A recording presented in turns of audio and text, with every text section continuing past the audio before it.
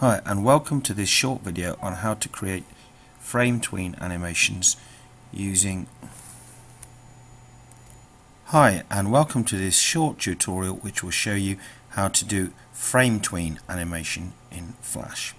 The first thing that we're going to do is to create a simple object on our timeline, and remember the empty little dot on frame 1 there shows you that there's nothing in this frame at the moment.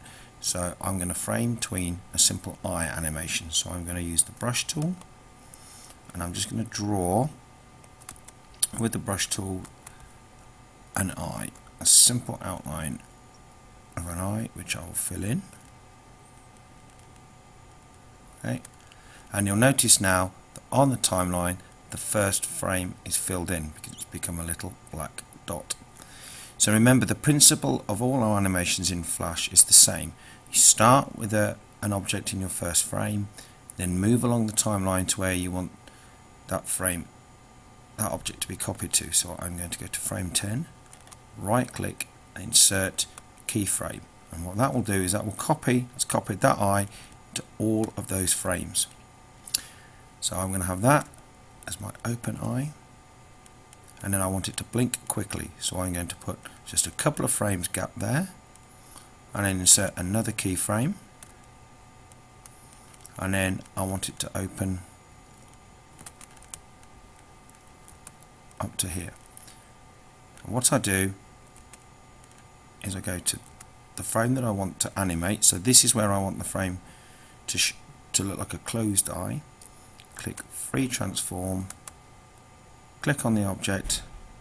I'm just going to edit the object so that the eye appears to be shut, and it opens again, and if I run the animation, a blinking eye. So remember, all I've done is I've inserted a keyframe with an object, I've copied that into the first 10 frames, or as many frames you could do as you wanted to. I've then changed it in this frame, and remember, it's the change that produces the animation, and I've then changed it there and put the end keyframe there so that the animation stays on the screen until frame 40. So it will be open eye, change it in frame 10, change it again in this frame, and then keep it on screen.